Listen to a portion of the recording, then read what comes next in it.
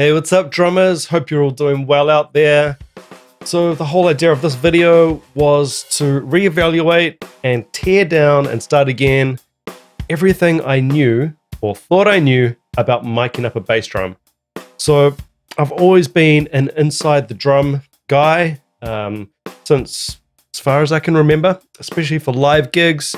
It's always much more convenient to just have the mic inside the bass drum, and I'm sure you've all had the thing where your vocalist will kick the mic or nudge it if it's outside the bass drum, so that's always a pain. And then that just translated to in the studio and recording my own stuff, just leaving the mic inside the bass drum.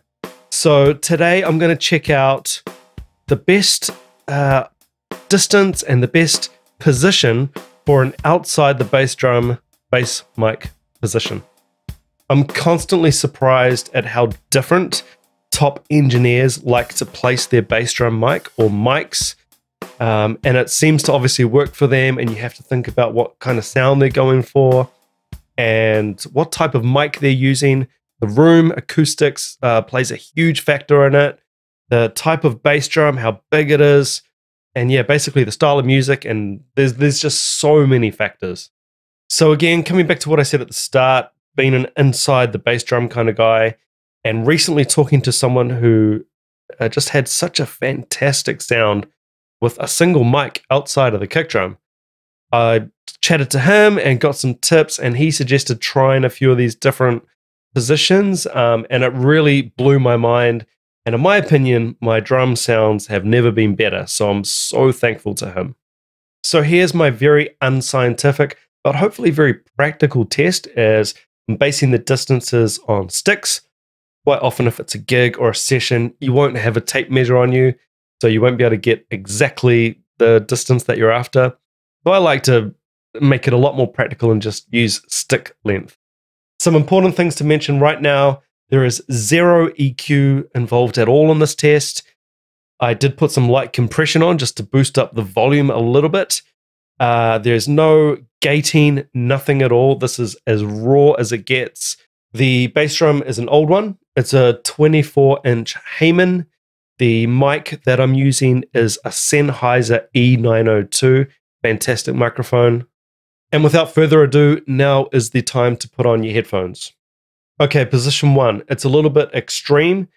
2 stick lengths out the front of the reso head on the bass drum, pointing directly at the center of the drum. Let's check it out.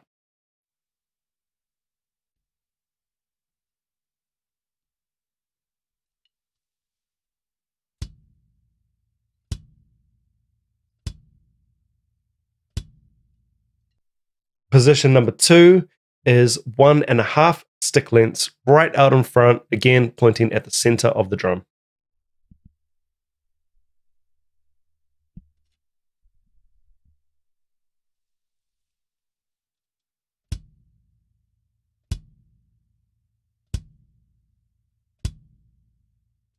Position 3, you guessed it, 1 stick length out in front of the reso head.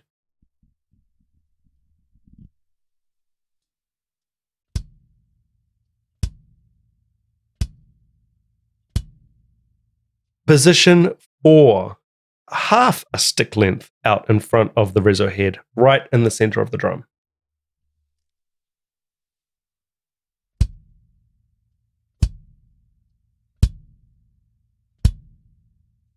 Position 5 is half of that distance again, so I guess you could think of quarter of a stick length out from the bass drum head.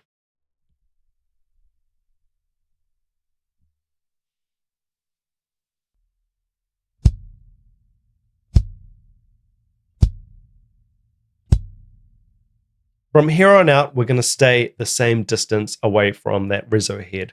So with that said, position 6, we're going to move to the right outer edge of the bass drum.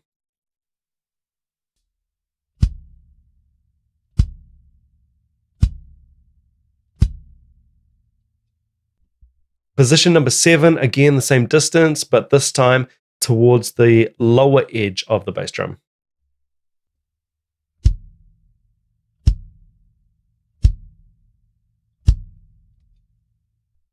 Position number 8 is right in front of the porthole.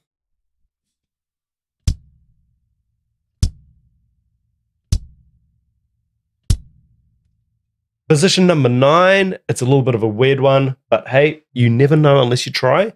What will it sound like close to the top edge of the bass drum?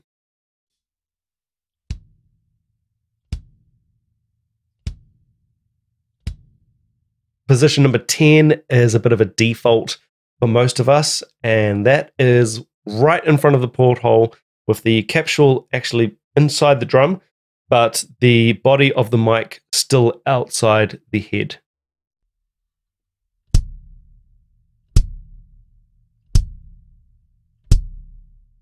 Look, trust me, it is always a really good idea to tear things down and just start again, reevaluate everything, and you will be surprised at some of the results, I'm sure.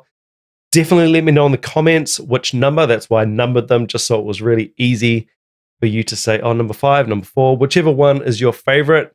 I would be really interested, and be a little bit careful of just going for volume, because I kept everything the same throughout the entire test just to keep it completely legit, raw, and honest. It's pretty easy to turn up a fader, so we're kind of going for tone and feel and what you're actually getting out of the bass drum as opposed to just simply volume. If you enjoyed this little test and you got something valuable out of it, make sure to subscribe to this channel. You can also hit me on Instagram. This is all at Andrew Rooney Drums. Instagram, Facebook. You can go to my website. I've got a whole bunch of free transcriptions and all kinds of interesting stuff on there.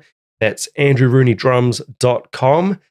Maybe check out my podcast, NZ Drummer Podcast. My most recent guest was Benny Greb, one of my favorite drummers in the entire world. So that is something amazing to check out. And I look forward to catching you guys on the next video. All right, take it easy.